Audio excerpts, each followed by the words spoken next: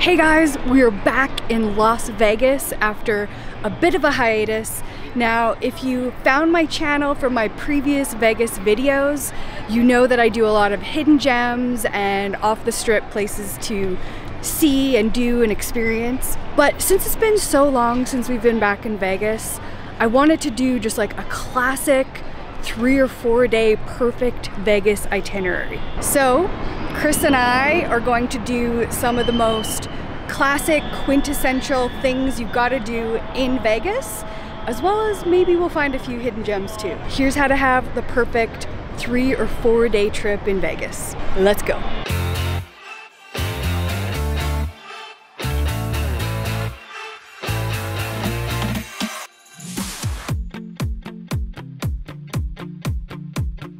We checked into Planet Hollywood. This was our first time staying here. We chose it because of its perfect center strip location and a huge variety of food options. When we entered our room, we realized we had actually been upgraded to this beautiful strip view room. Perks of checking in late on a Sunday night, I guess? When we arrive in Vegas at night, our first order of business is to go catch the Bellagio Fountain show. It always dazzles and never gets old. Of course, we can't visit the Bellagio without checking out the Conservatory and Botanical Gardens. And this is arguably the best free attraction on the Strip, and it changes several times throughout the year. On this visit, it was a beautiful display for the Lunar New Year. For dinner, we tried the new restaurant at Planet Hollywood, Rosa Mexicano. This replaced what used to be PBR Bar. You can't miss the bright pink glow of this place. It's got a great Mexican and Tex-Mex menu. We were both pleasantly surprised with the food that we ordered. And when the weather's warmer, they will be opening up the patio if it's not already. For what was left of the evening, we hit the casinos and then drowned our sorrows from losing in pizza. This is Pin-Up Pizza on the exterior of Planet Hollywood. I think it's open 24 hours, and look at these massive slices. One slice was $14, but that was more than enough for both of us. The next morning, we woke up to a beautiful sunny day and strolled the strip. We ended up at the Linq Promenade at Favorite Bistro. They've got an $18.95 steak and egg special on every day till 1 p.m. Honestly, this is a pretty good price for the location and the popular area. We walked the strip for most of the rest of the afternoon. Chris is really into film photography, so we had a lot of fun looking around for cool shots to try and to capture that vintage Vegas aesthetic. If you want to see all the shots, head to my blog. There's lots of really cool pictures there. We always love spending an early afternoon just grabbing a drink or two and wandering the strip. It's always fun to take in all the sights and sounds that make Vegas, Vegas. Also, to see what's changed. There's always something new happening here every time you visit.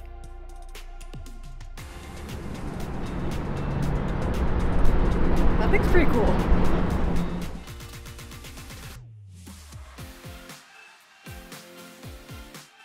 And it wouldn't be Vegas without an Elvis impersonator on every corner. These guys do such a good job, and they're always so much fun.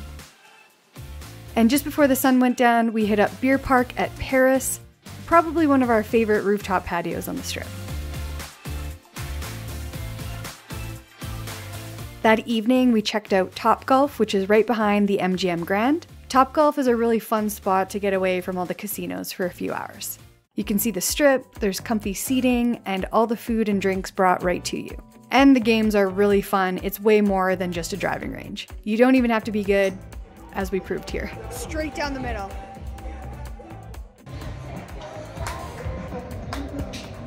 Really good.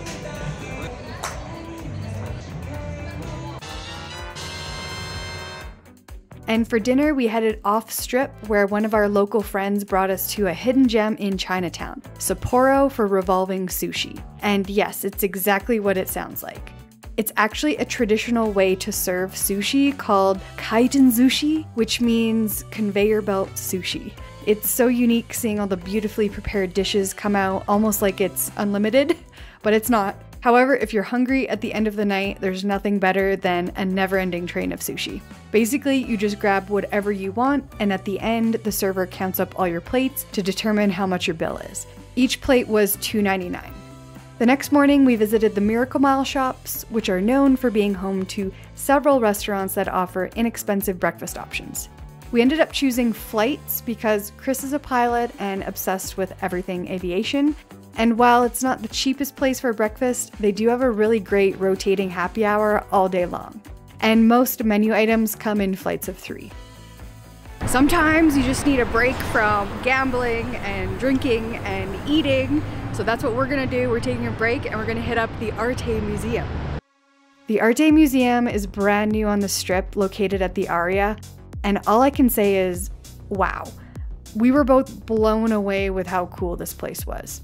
You basically pass through all these hypnotizing art and light shows. It was like being totally immersed in 360 degrees of sensory overload, but in the best way. It was oddly relaxing. When we left, we were chilled out and a little derpy, almost like leaving a spa or massage, but for your mind. It's honestly pretty indescribable.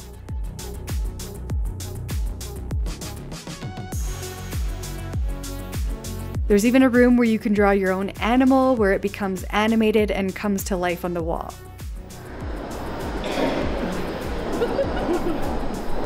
That's my guy. Each room was more fascinating than the last, and overall, definitely worth the admission of $50.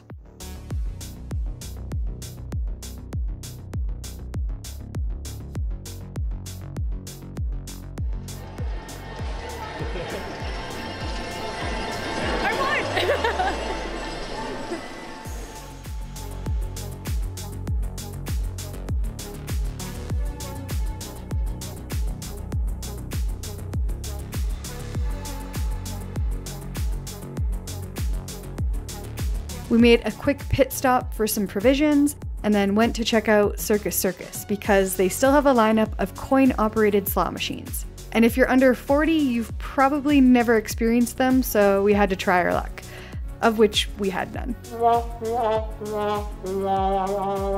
They do have a lot of old school carnival games, which, not gonna lie, were a little creepy, but definitely brought back some nostalgia. If you have kids, this would be a lot of fun. And again, just something fun to do if you need something else to do besides gambling. Whoa! Winner! Chicken dinner. We then made our way to downtown Las Vegas, and our first stop was the new Carousel Bar at the Plaza Hotel. We just ordered a couple of beers and enjoyed the atmosphere, but don't miss out on the secret menu. There's a QR code on the back of the menu for it. Next, we popped into the D Hotel to find the Sigma Derby. It's the last remaining machine of its kind in Las Vegas. It's a mechanical horse racing game, and it's 25 cents per bet. All you have to do is bet which horses will come in first and second. If you're not a huge gambler but maybe want to try something, this is totally the game you should play. It was tons of fun, and we ended up sitting there for almost 2 hours. We started with $10 worth of quarters and we left with about $40. And yes, drinks were free while we were playing. When it got dark, we headed to the Neon Sign Museum. This isn't too far from Fremont Street, only about a 5-minute drive. It features vintage neon signs from all the old casinos, motels, and other businesses from the city's past. Evening admission for a self-guided tour is $25, but there are also guided tours and other types of shows, as well as daytime admission prices. This is definitely a must-do at some point in your Vegas travels. As the night was still young, we headed back to the Fremont Street Experience. This is when it really comes alive. We enjoyed the light show, the free live music, photography, and people watching. It had also been a few years since we've done the high roller observation wheel, and now with the Sphere as part of the skyline, we decided to take another ride. I would say this is another classic Las Vegas experience that must be done, especially at night. Admission is $35 and you can bring a drink on board, or you can also do the happy hour experience that comes with an open bar while you're on board. The ride is about 30 minutes long.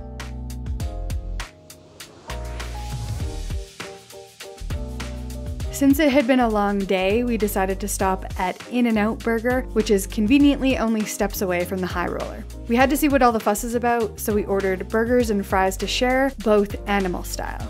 I'm curious, where do you guys stand on In-N-Out?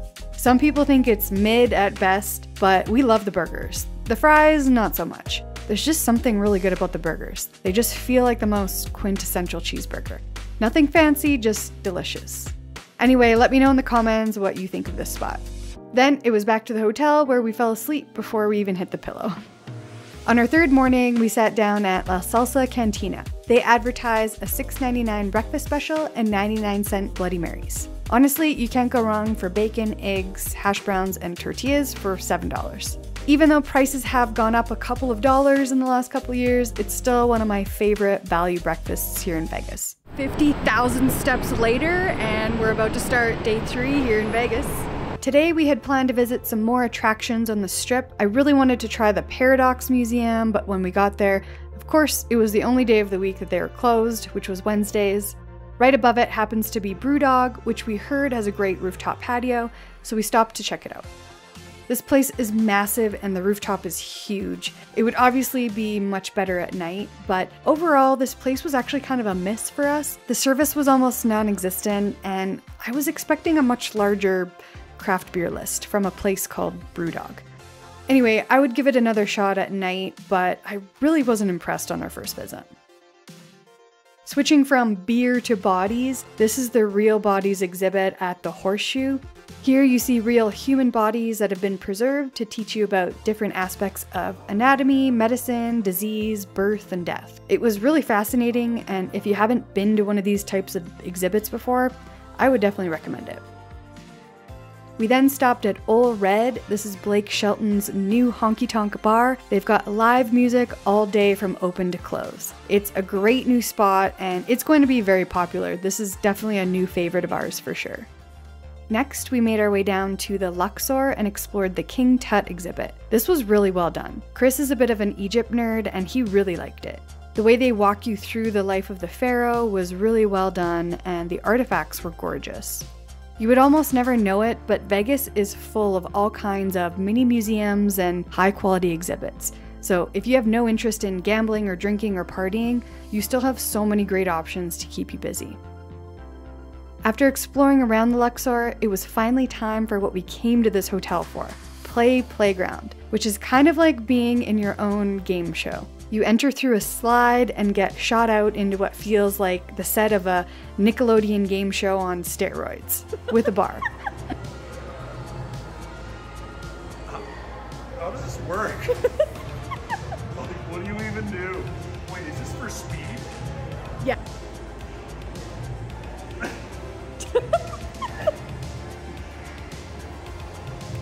Bye forever. Nice knowing you.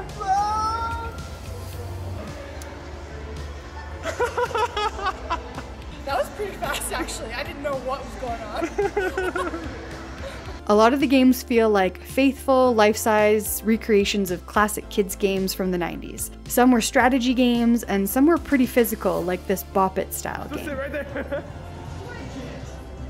On the wall. There you go. Honestly, this was an absolute riot. With 2 people, it was great. I think with 4 people, this would be the ultimate way to do it. Some games you have to work together to win, some games not so much. This place just opened in January 2024, and after 5 p.m., it becomes adults only. General admission is $35. The games run on a credit system, but the admission gets you enough credits to try each game at least once. We skipped a couple of games and doubled up on a couple more, and I thought that was actually the perfect amount. A couple of drinks and all that cardio, and we were pooped. Drinks were a little pricey, but very good. Overall, this is a great new addition to the Vegas Strip. Sadly, the next morning we had to check out and head home. But we will be back in Las Vegas very soon, and we still have a few more videos from this trip that will be published over the next few weeks. So please stay tuned for more Vegas content, and as always, let me know in the comments what you'd love to see featured on this channel. Thanks for watching, and I'll see you in the next one.